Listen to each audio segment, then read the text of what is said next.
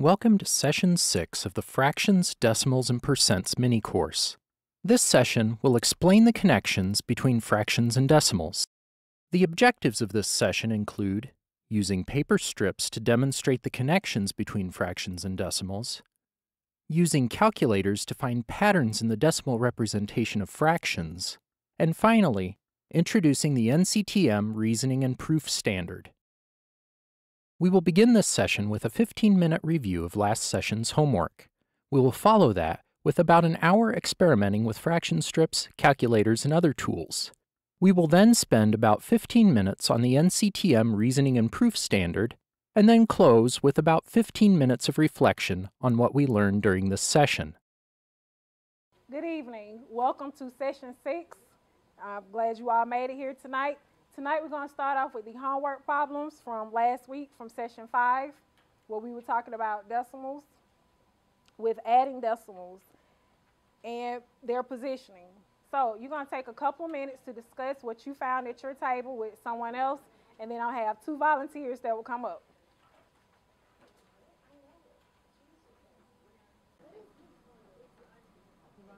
Okay, we're going to discuss the homework problems from last week. Last session, we have an addition error. We have an addition error where we have 3 1/10 plus 1 63/100, and I have two parents that are going to discuss how they work with their children over the rest of the week to explain how they showed it to them.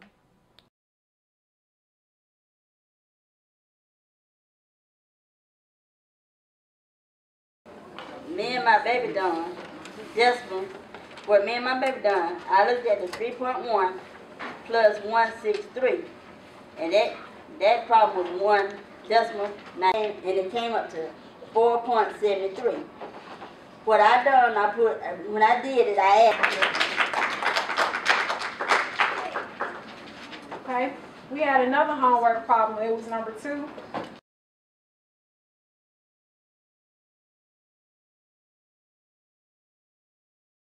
Well, is this 2 3/100? No, ma'am. What is this? It's 2 3/10. Okay, how do you write 2 3/100?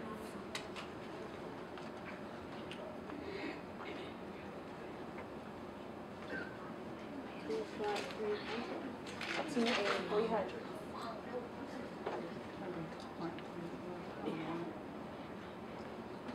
Good job. Right. Okay, Ethan said that there's a number in the tenths place. There's a number in the tenths place. Okay, can any student tell me how much money this is? A 2 3/10. How much money is that, Mariah? It's $2.30. Students would say that this amount is greater than this amount. It's not because more 80 cent or 15 cent. I would rather have the most 80 cent because there's an extra digit right there, so I just put the 0 down. Okay. Thank you. Okay, take out your decimal strips that you made in the last class. One of these is labeled in fractions and the other one is labeled with the decimals. If you have these from last class, you didn't bring back your folders? You only have one? You have yours? Okay. The ones that we made in last class. Okay, I would like for you to line them up and place them next to each other. If you line them up and place them next to each other, you will observe that 6/10 is equivalent to 6/10. You will see here that 6/10 is equivalent to 6/10. Okay?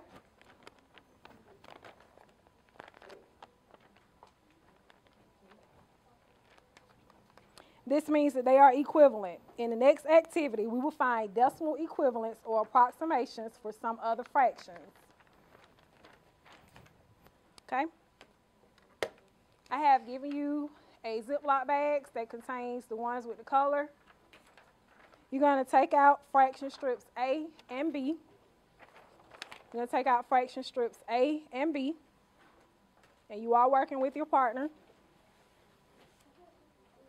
You're going to cut out the fourths. One person at the table will cut out the fourths. It's already been labeled for you. It's from 0 to 1 whole.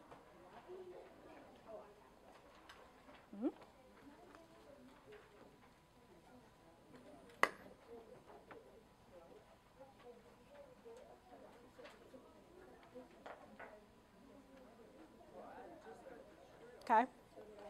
Okay. You're going to notice that below each strip is a fraction family name. Below each strip is a fraction family name. You're going to cut out the strip for fourths. And notice that fourths are already marked for you. The fourths are already marked for you. Your job is to cut, mark, and label the other strips according to the fraction family. You're going to cut, mark, and label the other strips according to the fraction family. You will not be using a ruler to measure. You will to mark the strip. You can fold or compare the marks on another strip. Marks do not need to be perfect, but should be reasonably accurate. Okay? One person at the table should be cutting out fraction strip A. Another one should be cutting out fraction strip B.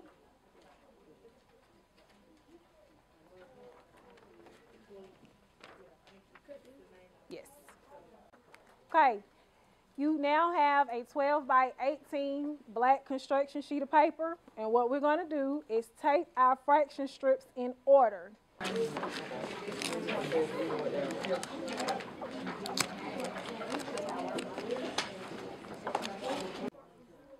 Okay, Ms. Bama and Kyler have put in their strips, their fraction strips. They have halves, thirds, fourths, fifths, eighths, tenths, and 20ths. They have them all. Make sure your zeros are close to the bottom as possible. Make sure the zeros are close to the bottom as possible. Okay?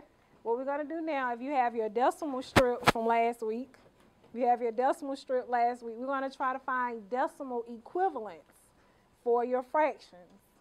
Okay?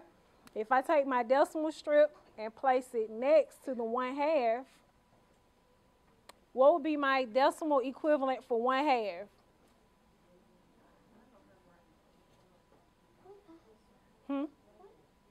It'd be 0.5, exactly. Mariah, how else can we say 0.5? You can say 5/10. Chance, do you have another way? Half. You can say half. And what's another way we can read it as a decimal? Hunter?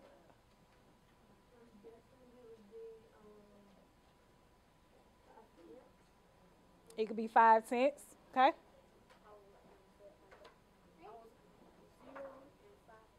Okay, we could say 0 and 5/10. Okay, you have another one?